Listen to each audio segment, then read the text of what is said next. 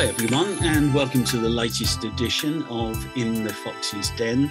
And I've got my old boss with me today, Steve Powell, who not only started All Sport and then sold the company to Getty Images, but he's also one of the greatest and most well-known sports photographers of our time.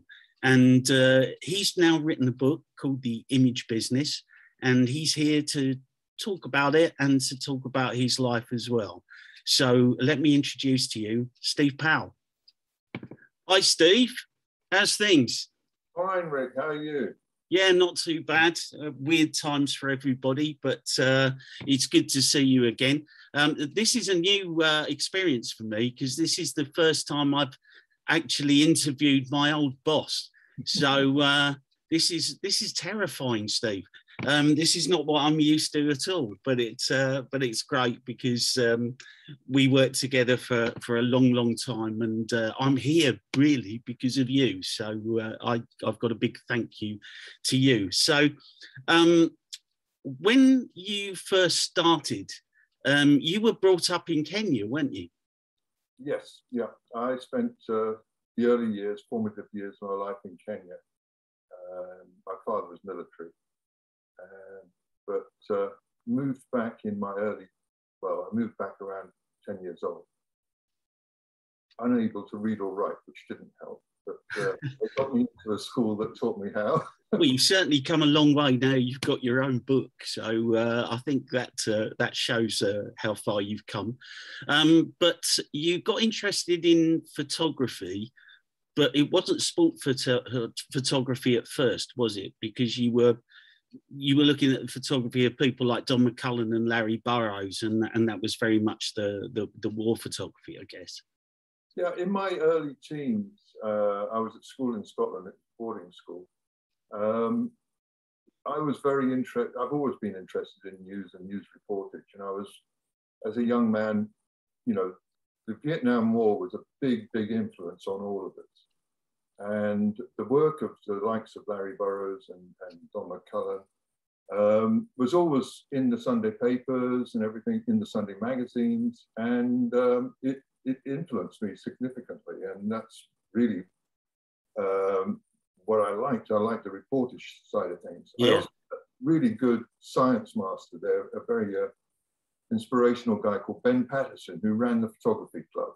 So I learnt a little bit about photography very early and combined the two interests. My goal always was to go into photojournalism. And initially it was more to do with, you know, war photography. But how did you get into sport photography then? Was that meeting Tony Duffy? Tony definitely played a major influence, yes. I was working at Keystone Press Agency, which was one of the old great agencies. Yeah. Everything, you know, and it was my, you know, planned ladder towards my goals, etc. And I did some junior photography work. Then I went freelance, and I did some stuff in Northern Ireland and various others, but the world changed at the time. Vietnam War came to an end. Things weren't quite the same. And I met Tony Duffy. And then I started working for him in the darkrooms in the early days. And slowly but surely, I drifted into sport. I mean, it's fair to say anybody and everybody who knows me, I'm not a sports fan. I don't, you know, I enjoy playing, but I don't particularly watch sports. So with Tony, who was extreme sports fan. In the end, it worked out very well for us. But yes, it was almost by accident. Well, I think a lot of people are going to find that incredible, Steve, because you're now one of the most renowned sports photographers, and certainly one of the best sports photographers in the world. And you started up All Sport. So to hear that you're not a great sports fan is going to be a massive surprise to a lot of people. Have you got more interested in sport because of this, or has it actually turned you off a bit? Well, in the early days, when I joined Tony and Don Morley and John Starr, the four of us essentially started up at All Sport. yes, I was essentially that time I was darkroom, and then I became sales and marketing. And then I became a photographer. But it was always the goal to be a photographer. But interest in sport, yes, of course, because it was an area that I was involved with. But my interest was more in, telling the story of what was happening. And, that's the element that really excited me. If I could tell the story of what was happening and seeing people at the edge of the human experience, which sport, and tragically war as well, does. Yeah. It's those stories that excited me in the early days and still do. So did you regularly buy Picture Post? Oh yeah. At the time, which Times Colour Supplement was my favourite, and the Observer. They all used to run fabulous reportage. So I bet you didn't realise at the time, and obviously we'll come to the whole Getty Images thing later, that eventually that whole Picture Post archive would go to a company that you were associated with. Well, many, many years later, as you know, I ended up as head of the Getty Source, which was the editorial division of Getty. And my old pictures from Keystone Press Agency were in the files. Brilliant. Yeah. You can't ask for more than that, can you? So what was your first paid assignment then? Was that at Keystone? No, the Keystone assignments, I did the first one, very first one. I hate to admit it, but I forged a press pass request on a piece of Keystone letterhead paper and flew into That's the Steve Powell I know. Yeah, flew into Belfast, walked into the no-go area in Londonderry, and got lifted off the streets by 3 very heavily armed men in hoods, and asked what the hell I was doing there. I explained quietly that I had this letter, sir, and eventually they gave me a provisional IRA press pass. Wow. So that was my first real assignment, but it was all with my holiday money.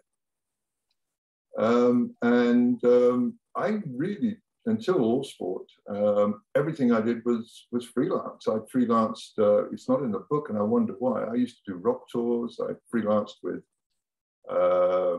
Keith Hartley Band, Ginger Baker, Led Zeppelin. I did loads of great bands. Well, when you come to do your second book, after this one becomes a bestseller, there you are. You've got the content for it. So how long were you actually working as a freelance photographer before the whole All Sport idea started? It was only a few years, because I left school around 1969 and really started with Tony and John Starr in 1972, but I was the darkroom, boy being the operative word. And then I had a period through extreme hard work, and I blame them, where I had a bit of a breakdown, and I had to leave the business for a while because I was quite ill. But I came back in 75, and that's when we really started, 4 of us got together and started to get serious about All Sport. And at that point, I was charged as the marketing and sales director, not director, but manager. Well, this is a thing I think that any photographers watching this, and I love them all dearly, of course, because I spent so much time working with them. But I think they'd be the first to say that quite a few of them, not all of them, but quite a few of them haven't actually got business brains. They're very creative, but they don't necessarily understand the business side of it. But interestingly, you had both. You were incredibly creative in terms of being a photographer, but you also had the business acumen to get All Sport started, to work with people that got All Sport started with you, obviously. And then it became the largest sports photographic agency in the world. So you must be very proud of yourself for doing that, Steve. Yes, very proud, but it really was more a question of being self-taught on the job as it was happening. And I think I had one major asset in that for some reason I was able to create environments that good creative people could work in and feel comfortable in. And I like to think the fact that I was quite a reasonable photographer at the time also played a role, in the sense that although I was very much driving in terms of the business, I feel that people understood that I understood what the photographer's issues were and what the problems were and how he needed to try and overcome them. So it was a combination of the business and the photography, for sure. How it arrived, I do not know. But you say you... It just was, you know, as anybody who worked with me at the time will know, a lot of hard work and a lot of late nights and a lot of planning. Well, you mentioned just before that it played put a great strain on your mental health, and so your family must have been really important to you during that time. Yes, at the time, this was before I was married to Beans at first, and tragically it happened again. So it's something I'm really comfortable talking about, because I think it's important for people to understand that, you know, handling pressure at work, we all do it all the time. And it's, you know, handling pressure at work and at home is a problem. And that's what happened to me. I had problems at home, not with Beans, it was before I was married to Beans. And, you know, extreme pressures at work, and they get to you, and they got to me. But I recovered and, you know, took a long view on it, so it worked. How do you feel that you got through that? Was it obviously with Beans? I know Beans. She's absolutely wonderful. There's no way that you could be depressed with Beans around. But was it also throwing yourself into the work that really helped? Bizarrely, when I'm going to full transparency here, I had two nervous breakdowns. Right. The first one was a serious one. The second was milder. The first one, I didn't know Beans. It was before Beans, and it was to do with a girlfriend, and we all have those issues. And it was my parents. It really was my parents helped me through that. But then when I got back to work with Tony, I found I couldn't actually pick up the camera because of and it took me about 3 years to get back. So that's why I was doing sales and marketing. And that skill I'd acquired from selling initial towels, a hygiene consultant for 2 years. I can't see you doing that. I'm sure you did. But yeah, that's not you, is it really? So look, eventually you started these conversations to start up All Sport, and it was with Tony Duffy and John Starr and who else was involved at that time? Don Morley. And Don Morley, of course. Don Morley. And we're going to be putting photographs up on this interview that's on our YouTube channel. And one of those, I think, is a picture of the four of you looking rather like a very early Take That. So we'll definitely put that up there. So these conversations happened, and just take us through a little bit of that time that you were forming All Sport, because I spent 17 and a half years working for you at All Sport and with Getty Images. So it's a big part of my life as well. Yeah. Yes, the early days were very difficult, challenging. We were very fortunate that Don Morley was chief photographer at Sports World magazine, and Sports World magazine went unfortunately bankrupt, but we managed to acquire all of their old archives, and Don joined us in the process. Basically, Don had first rights on, I think, and they ended up forming the backbone of the agency. And at that point, we had then John was doing a lot of studio work and the likes. Tony was rushing around doing his sports photography, and so was Don, primarily motorsports, motorbikes, etc., etc. And I was essentially there visiting publishers, book publishers, magazines, anybody who would buy a photo, trying to sell the idea that we should, you know. Yeah. It became very obvious very quickly that the backbone of that Sports World library, on top of all the images that we were producing, was starting to make a very good archive. I remember that Sports World. I used to buy it religiously, and I never quite understood why it folded, because it was a really good magazine. Yeah. Well, I think if you look at the history of the last 30, 40 years or whatever, there isn't a sports magazine in the country that survived that long. No, it's that's probably very true, sadly. So All Sport started, and you started off, because when I came to join you, which was back in 1996 during the Atlanta Olympics, I think that was probably the second or third venue that All Sport was working out of, because that was in Collier's Wood. But where did you start off? It was a much smaller, yeah, it was then, wasn't it? Very much humbler. It was a very large room behind an insurance brokerage in West Croydon. And a dear old friend who was our landlord, Nicholas Paul, used to look after us. We were supposed to have 3 months rent free if we cleaned it out for him, but it ended up 3 years, I think, because we could never afford the rent. But we were there for 2 to 3 years, I believe, and it worked out there as a good venue. But then we moved to Morden. Yeah. And, you know, every step is a step up. Larger premises, bigger studios, bigger library.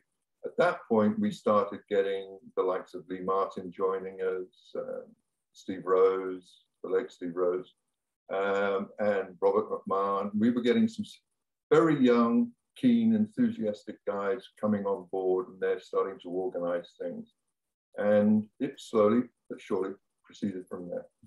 Well, I joined when it was quite a large organisation, of course, and Lee Martin was my immediate boss for, well, it ended up for 17 and a half years. I couldn't get rid of him, even when I was at Getty Images. Yeah. So a lot of the people, what's nice to see is a lot of the people that were with the original All Sport, and the photographers as well, of course, these great photographers that you had, just carried on, and some of them are still at Getty Images today. Absolutely. It gives me enormous pride and pleasure that we managed to transition into Getty, and the vast majority of the staff and the senior personnel and directors stayed on and became important players in Getty Images. It's a huge source of pride. Yeah, no, I can imagine that. And when I started back in 1996, and I'd been a graphic designer before that, so I was very wet behind the ears, and all that sales work you were doing with publishers, I ended up doing, Steve. I started, and only half the staff were there, because the other half were in Atlanta. So it was like 4 weeks till I actually met any of the rest of the staff. But certainly, it gave me my first indication that what was really important to All Sport were those Olympic Games and the work that you and we were doing with the IOC. And they played a really important part in your development personally, haven't they? The Olympic Games was huge for us, huge, and always had been, even before we become the official photographers for the Olympics. We managed to achieve a great deal with the IOC and the Games, and our relationship, obviously, with Michael Payne at the time was very solid, and it was a great moment for us when we got those. It opened up, the ability for us to send multiple photographers and technicians to a Games along the same kind of lines that AFP could, Reuters could, AP could. We could never get those numbers prior to that contract and that agreement. That put us on a competitive footing with the rest of the industry, basically. We just came in at it from a different direction because there was no way that we were going to be allowed in through the more traditional routes of media accreditation.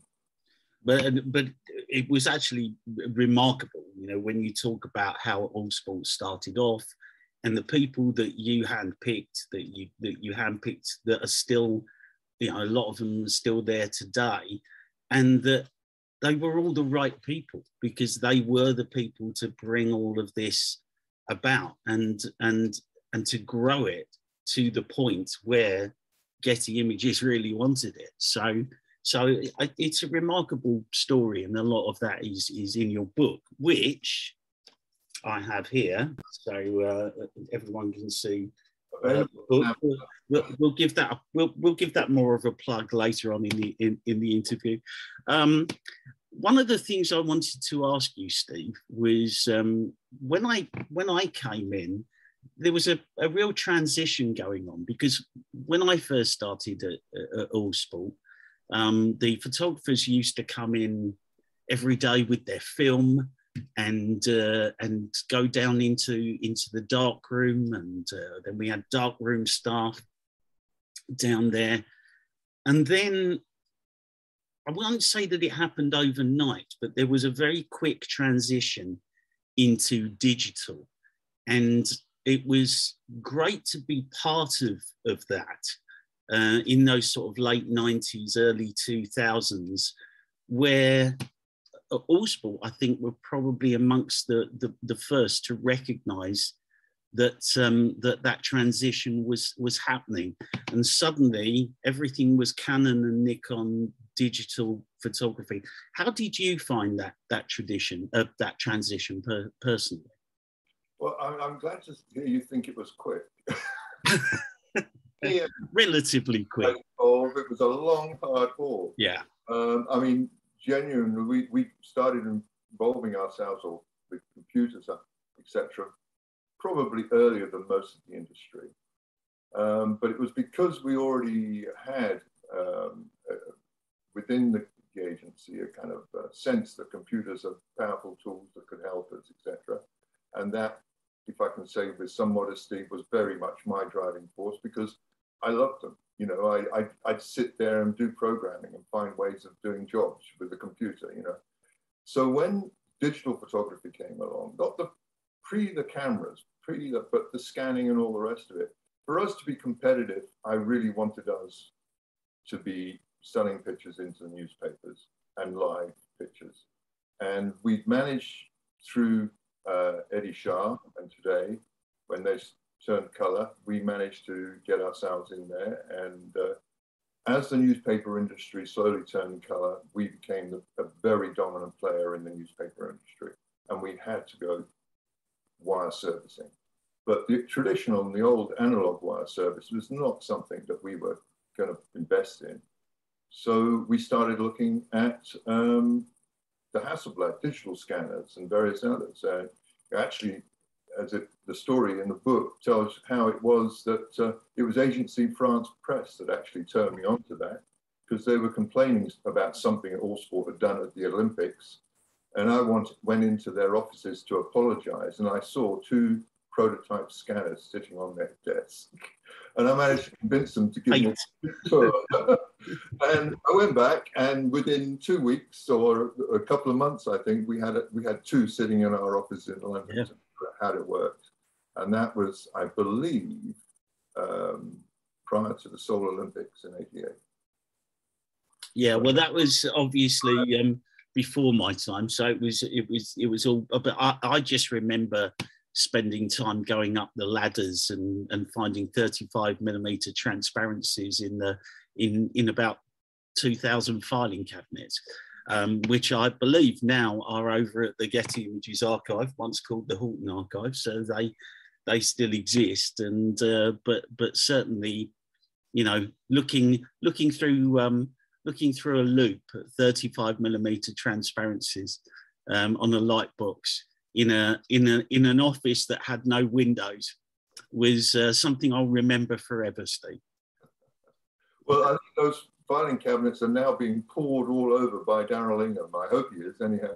because dear old Daryl is up there, and I've seen pictures of him in his khaki jacket or coat.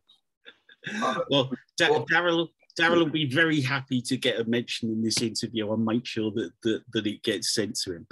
So, look, All Sport became the largest sports photographic agency in the world. I think it's fair to say that prior to All Sport, a lot of the sports photography had been done by the newspapers themselves. The agencies weren't really happening until All Sport, and then suddenly other agencies set up, but none of them as big as All Sport. So it was obvious then that when Getty Images were looking to have sports content, that they would come to you. So how did those initial talks come about, and who instigated them? Was that Mark Getty or was that yourself? No, it was Mark Getty, and I mean, everyone knew at the time. I mean, the whole industry was aware of what was happening, that Getty and Corbis with Bill Gates and others were in the industry looking around at sports, no, not just sports, but all kinds of photo agencies. Tony Stone Agency was the first to go to Getty. The industry was definitely talking about it. It was there at all the time. And Adrian and I got a phone call from Mark Getty, I think. This is Adrian Morel, for those. And we had lunch with Jonathan Klein and Mark Getty. The next time, I was based in LA at the time, so we had lunch and talked. And I said to them that we're not even close to interested. You know, go away, come back in a year or two, and we'll let you know. Went away, talked with the others, and said, right, now we have to start getting ourselves ready. And of course, we couldn't do that with all of our honourable staff knowing, because you can't do it like that. So we spent quite a long time, well, a year or more, two, whatever, preparing this whole idea and this whole, preparing the company to be looked at by multiple buyers without being able to tell anybody, which was quite a challenge, but it worked. Did they ever have anyone else in mind other than All Sport, or was it always, it had to be All Sport for them? I think in terms of sports photo agencies, as far as I'm aware, and I wouldn't like to bet the bank on it, but they were in the mode at the time of, you know, best of class buying. They only wanted the best in each sector, and there was no question at the time who was the best in the industry. And we had, as we were so advanced at the time, by that time digitally, and we were actually doing, we had our own archive, online archive, which was almost unheard of at the time. And Getty looked at that and realized it was somewhat in advance of their own at the time and the work they'd been doing. So yes, there was no question they wanted us. And there were other offers, but in the end, for us as well, it was the best offer. Yeah, no, I'm very glad you did. As I say, I spent 17 and a half years with from All Sport to Getty Images, and I'm where I am now because of that. So well, I'm very grateful. One of the interesting things that hindsight gives you is if you look at the other bidders that we had at the time, which was essentially Corbis and Bill Gates. Reuters obviously still a very powerful organization, but there were several others, and fortunately, Getty is the only one that survived. I think they represent all the others now. I think they do. It's yeah, it's become quite a big business, I would say. I think Mark's happy with it. So then you made what must have been a difficult decision to leave the business. What brought that about, Steve? Because I think the rest of us thought you were going to be around for quite a while. It wasn't a difficult decision, Rick. Again, any of the guys that worked with me closely over those years knew that I didn't want to be hanging around. you know, I had really good people at the helm. I had Adrian Morel, Lee Martin, David Cannon. There was lots of other guys, all at middle management style. They were all really good people. And to have, I stayed with Getty for a year or two integrating, but as I looked around, I realized that they didn't need the old guy who, you know, used to be good. Well, one thing I do know about you, Steve, and I'm sure that nothing has changed, is that you are incredibly entrepreneurial. And I go back to the days when I think it was me that introduced you to sport business, and then suddenly you became part of that because they were my client, and then suddenly you were running it. So I know that you do love new projects and to get yourselves involved in things. So I can't imagine that retirement meant retirement. So what happened when you left Getty Images? Because I know there must have been loads more projects you got involved in. Yeah, there's a number of things in play, and it would be disingenuous to say that I didn't have a period of time when I wasn't quite sure which direction I was going. I was enjoying life, but not too many clear plans. And yes, the sports business thing was an interesting project, which unfortunately in the middle of it, I had a horse riding accident and broke my back, which was, I remember that, quite a moment. And I was very lucky, and you know, after quite a few months, I was able to get back up and recover. But in the process, I realized that if I was going back into business, it would be for money. And not a bad reason. Yeah, it's a good reason, but it wasn't a reason that I wanted to do it for money. And you know, again, people who knew me at the time, my motivation was totally different. So I decided that I was going to retire full time and take projects, which I did. In all seriousness, the industry that we work in, and the industry that I still work in, it takes passion. Yeah. And you've got to love it, because it becomes part of your a big part of your social life, as well as your business life. So I know that you were incredibly passionate about it, and that's a passion that I still share to this day, Steve. So I do understand it's not just about the money. If it was just about the money, I wouldn't be doing this still. So yeah, I completely understand that. Now, on a personal level, when you're talking about the things that you did, I do know that you built a boat and you sailed to Antarctica. Is that right? Yes, yeah. I had a boat built. Slightly. Yes. I didn't personally build it, but I spent a year virtually full time working on the plans and working on the specs and working with the builders, and took delivery in early 2008 and spent the summer in the Solent learning how to sail the thing. And then set off, and crossing the channel over to France was my first crossing of a major sea. But then I eventually ended up going Patagonia down into Antarctica, and that was always the plan. And we ended up living virtually full time for 7 years on that boat. 7 years? I didn't realise it was that long. So when did you get time to work on this Royal Hunting Lodge? Because this was another one of your projects. See, I know you've got loads of projects. Well, that happened pretty much straight away from when I retired from Getty Images. I bought it early 2000, and I spent 3 years restoring it. And it was a fabulous project. I really enjoyed it. I mean, it was just great fun. You know, involved a few sleepless nights. Anything good does. Yeah.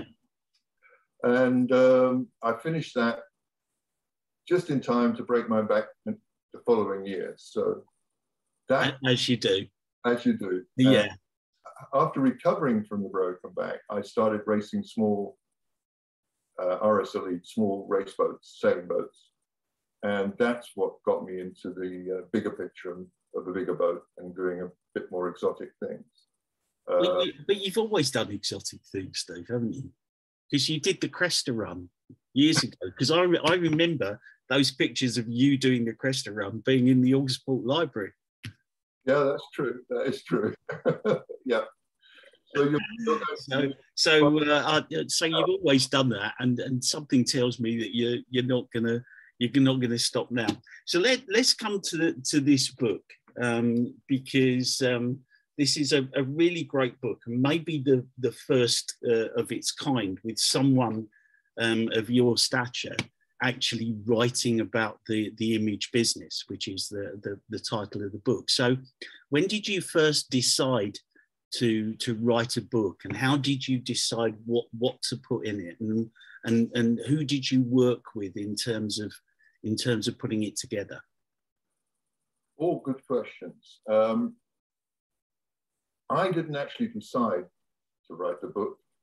Back in 2013, John Walker, who's an old writer, journalist friend of mine, I've known him since our early 20s. We used to work on Powerboat Water Ski magazine together.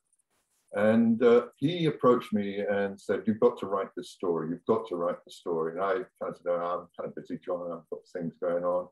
And at roughly the same time, I was sailing in the Med, and then I was skiing in Verbier in the winter. And Michael Payne, again, IOC Michael Payne, we're having dinner. He just finished a great book, his own book, about the Olympic movement. And he started harassing me. "You've got to write the book. You've got to." So this went on. I dabbled at it a little bit with John back in 2013, but I was too busy on other things. So in 2019, pre-COVID, I hasten to add, John hit me up again and said, "Look, you're sitting around at home now. What are you going to do?" So he convinced me that I should. Again, Michael Payne talked to me about it and said, "You've got to." So I said, "Okay, I'm off for Christmas. I'm going to see some friends in South Africa. I'll start when we get back." And we got back, and of course I started, and then the COVID pandemic started, which is a tragic for a lot of people, but boy, did it give me some time. And there's no, I mean, I've spoken to a lot of people where obviously COVID is tragic and something that we never thought that would happen in reality and would only happen in Hollywood. But it has happened, and it's amazing how creative a lot of people have been, because they've finally got the time to do things that they've always wanted to do. So it's swings and roundabouts. Being able to track and watch projects that people are doing, not just online, but also local community projects, and the way that people have changed how they buy food, how they source it, and how local people have changed how they put it out there on the market. Yeah. It's a revelation, but it also, talks to the fundamental human ability to adapt and grow, adapt, change, and make things work. No, that's incredibly true. And you are on a YouTube channel that only started because of COVID, and now I believe this is the 20th interview, 19th or 20th, I think, that we've had on here. So it's very fitting that it should be my old boss who was the biggest influence on me to get here. Now, a lot of people will know your photographs probably better than they know you, because that tends to happen with photographers, is these great photographs, but not necessarily the name of the person that took it. But there is one photograph which we're going to show at the end of this interview, which is that fantastic picture of Maradona taking on quite a few Belgian defenders, which has literally gone viral everywhere and has done for many years. So can you first of all explain a little bit about that particular photograph, but also talk about some of the other great photographs that you're proud of? That photograph, well, yes, it was the opening match at the 1982 World Cup in Barcelona. Argentina versus Belgium. It was an unimportant match. It had no real significance to the overall championships. But every photographer and their uncle wanted to go there because it was the only thing happening. It's the first game. And I was working for Sports Illustrated, and I was third man on the roster. I was still a relatively junior guy on the team. And we had Manny Milan, and there was I can't remember, but two other really great, well-known Sports Illustrated photographers. So when we arrived at the stadium, quite rightly, Manny said he'd take one end, and they split it between them, and they told me to go up into the gods somewhere, which I duly did. And I sat there jumping in between positions of public seats and the like, thinking, oh, I'll try and do something.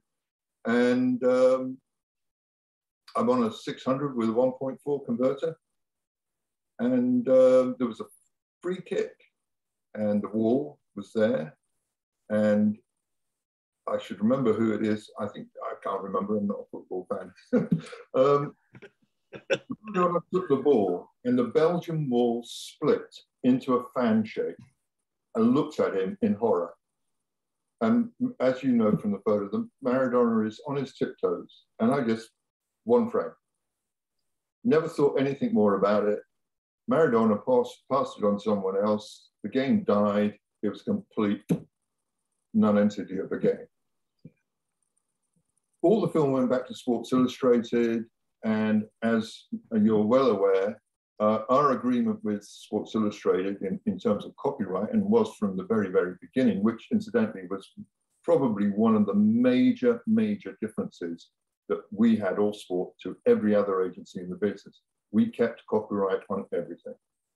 And our deal was that everything they didn't use, they sent back to us. So this came back, and I'm editing with the old loop and 35 mils. I'm going through it, and I saw this picture, and I thought, oh my God, clipped it out, red dotted it, and thought that'll go well in the previews, And sure enough, it did. The next year, everything that happened, every time Maradona is talked about, that picture goes, etc., etc.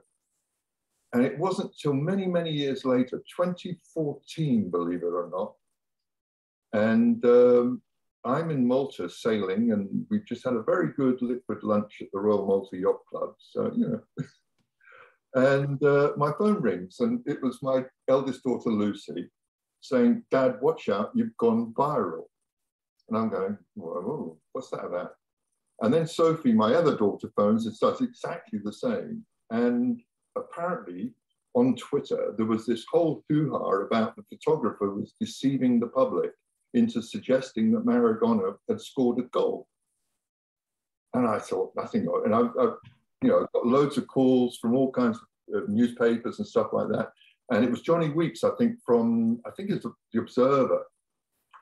He wrote the best piece on it, and I've used a section of it in the book, explaining that the fact that that picture suggested that thought actually makes the whole thing how great it is, because it suggests what's going to happen. It was great. And that picture's published everywhere ever since. Because Maradona is as revered as he is, along with Pele as being one of the greatest footballers of all time, there are certain photographs that you immediately think of with those players, and it's Pele, scoring that goal in the World Cup final with his arm up in the air. There's the picture of the Gordon Banks save. But for Maradona, it's your picture. It's your picture that's always shown, which sums up the brilliance of Maradona as a player.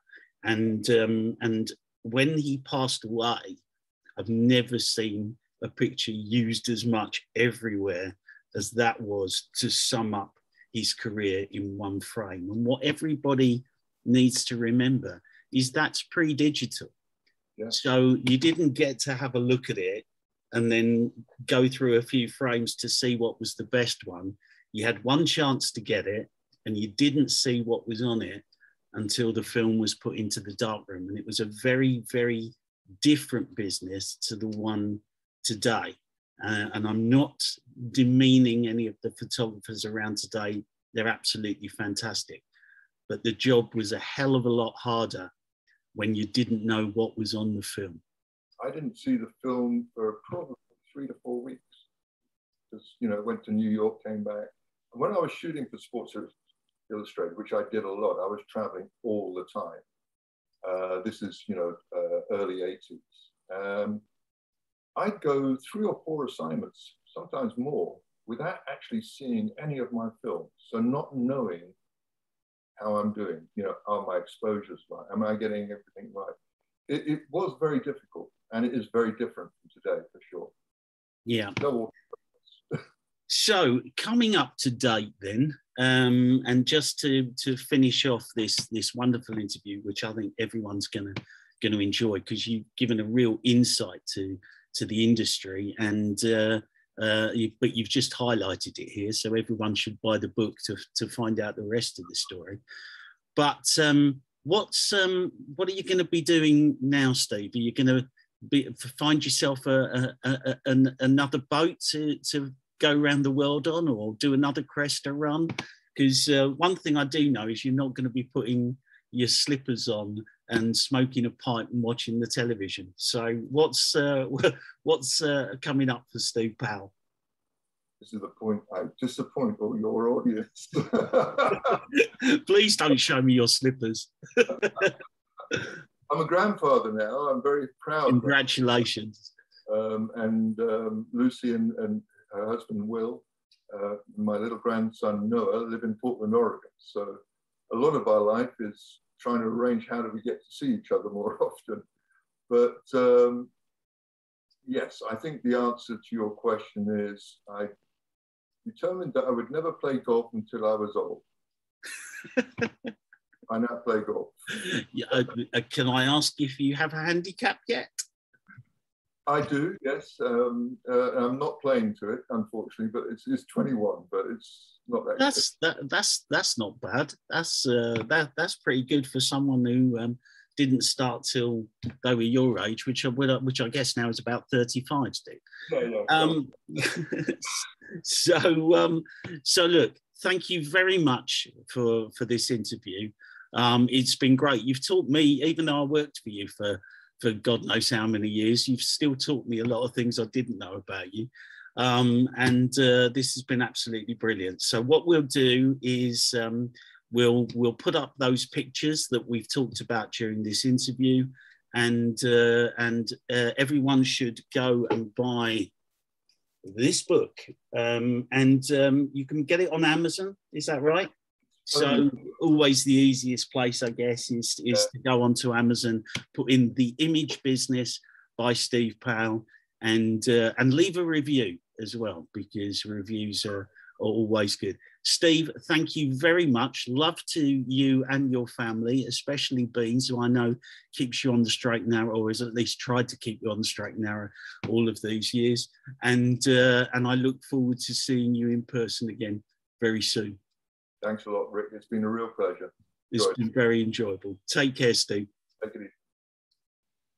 Well, I hope you enjoyed that as much as I did. It was strange talking to my old boss again. Probably the longest conversation I've ever had with him, to be honest. But it was a real insight into the industry and the importance of the sports photography that we had then and still have today, because now, of course, all these sports pictures that you see in newspapers and magazines and now on the internet as well, a lot of that came from those days of Steve Powell starting up All Sport, when there weren't any other sports agencies around, and a lot of people copied them. This book tells the story. It's Steve's book, The Image Business. It is available on Amazon, and the link to that is at the bottom of this interview. So thank you once again for joining Agent Fox Media for the In the Fox's Den. I think this is our 20th interview now. And please subscribe to the channel. Let's see if we can get over 100 subscribers. I think we're up to 97 at the moment, so we just need 3 more and hopefully a lot more than that as well. We'll see you next time. Thank you.